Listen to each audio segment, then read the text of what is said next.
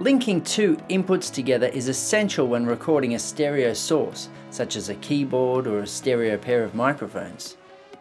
Linking allows the input levels for both inputs to be set and adjusted at the same time without affecting the left-right stereo balance. Inputs 1 and 2 are automatically linked by default when using the GRN-XY preset, but this can also be done manually. Here I've loaded the GRN Multi preset. I'm going to show you how to link inputs 1 and 2.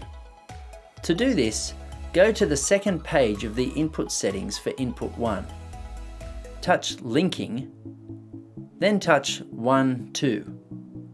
Now inputs 1 and 2 are linked. The input 1 level control knob can now be used to adjust the input level of inputs 1 and 2. The input 2 level control knob can now be used to adjust the balance between the two inputs. To make sure the balance is centered, position the input 2 level control knob at 12 o'clock, or halfway. You will see the letter C appear at the top of the home screen when the balance is centered. Now let's have a look at the meter display.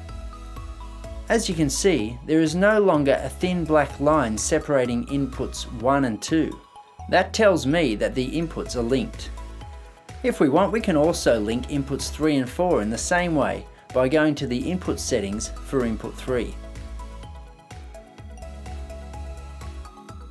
As you can see, inputs 3 and 4 are now linked and there is no longer a thin black line separating them.